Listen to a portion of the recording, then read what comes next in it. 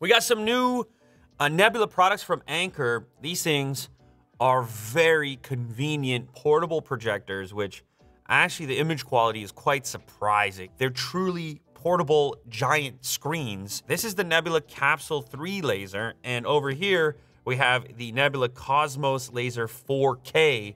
So an actual 4K capable projector. You have Android TV and Google Assistant. You've also got Chromecast built in. So it's just a number of different ways to interact with it and get content to it. However, if you did want to plug a game console or something in, you could, because you've also got HDMI. So it's a lot of versatility. Now this one, they're saying is pocket sized.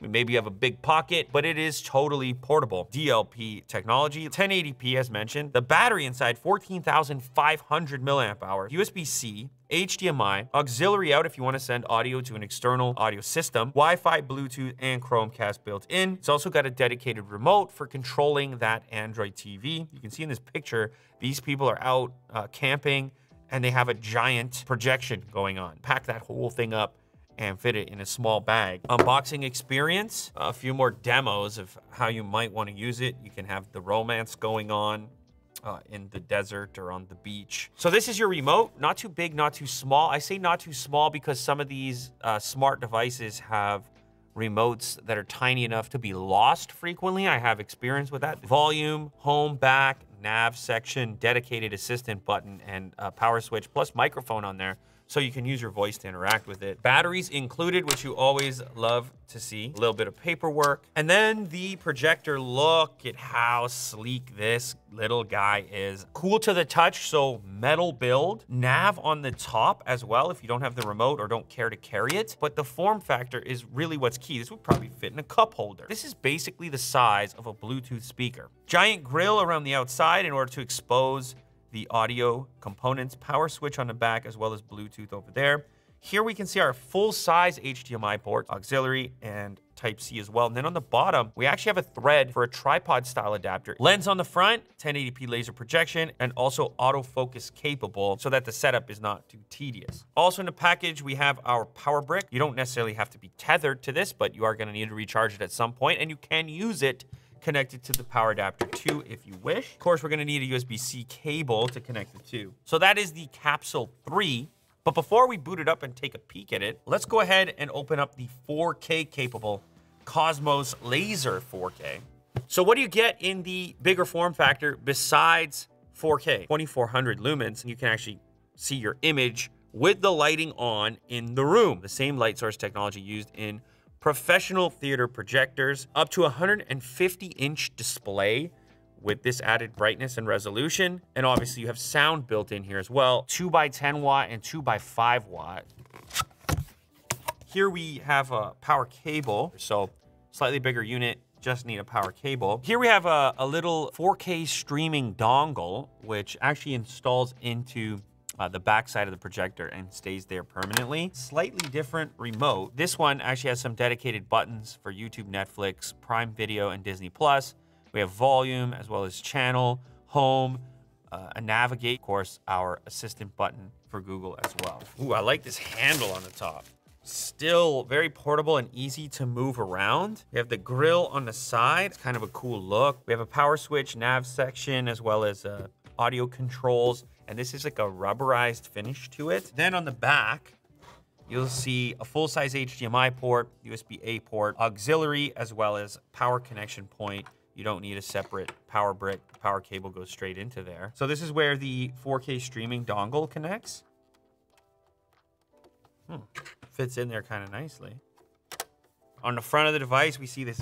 Wow, look at that nice piece of glass right there. A number of other sensors in order to have the thing set up quickly. If you're slightly off kilter, the keystone effect, you're gonna have that stuff happen automatically. And it kind of makes sense because they're targeted at set it up and go. You wanna have a 150-inch 4K image in any room at any time, just grab the power cable and this unit and like imagine that. Okay, let's go ahead and set these up and see what we can do. All right, so we have both units booted up now. On my left, we have the Cosmos 4K, and on my right, we have the Capsule. Two totally different products in how they're approaching a similar task. So in the case of the Capsule, it's all about portability and approachability from a price perspective. It's gonna fit in a small bag. You can just carry it in your hand, and even setting it up, you don't need to plug it in because it has the built-in battery. Cosmos 4K, on the other hand, no built-in battery because it's extremely bright, like shockingly bright at 2400 lumens. And when you put them side by side,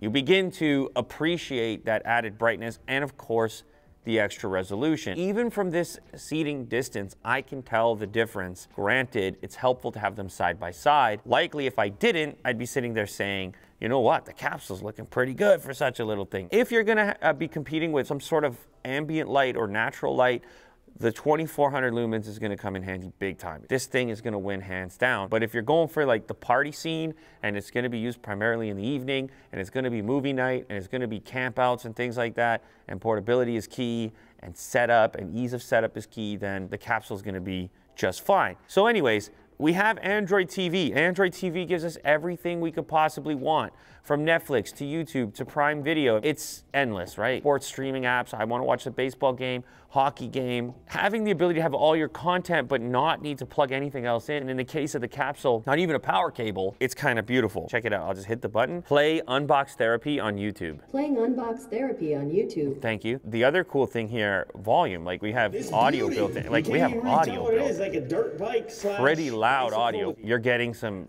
pretty nice sound out of it, so you can have a little bit of a party going on. Now I'm gonna go ahead and turn that one down. Let's do a quick little comparison here. Play Lou Later on YouTube. Whoa, a few things happening because Look at the injury. I got my nose busted up too. You have the nose busted. Actually, that thing has surprising audio for such a small little unit. Show for it. Anyway, we're not here for that today. We're not here to talk about my injuries. I didn't expect them to be that comparable from an audio perspective, considering how much bigger the Cosmos 4K is. They're both gonna be sufficient for whatever event you're using them for. And for me, what's important in here is the sports apps. So you can actually watch live sports and have like viewing parties in unexpected places. If you wanna watch baseball, UFC, NHL, and then you go into games as well. You can connect a console, something like a PlayStation 5, through the HDMI port. There's a ton of versatility there for how you get to interact with it. And it's all very clean. Man, something about a look of a projector, just as far as like the space and ambience is concerned, it just feels like a party once you get the projector going. I'm really into the Cosmos 4K. I don't know if you guys can tell, but it's just that extra punch.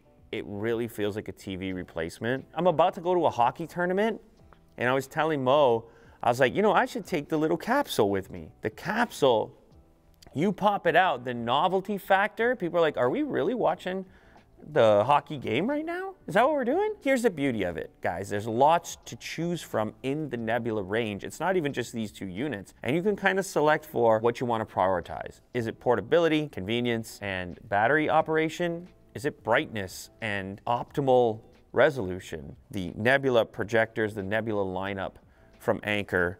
And let me know, actually, let me know in the comments.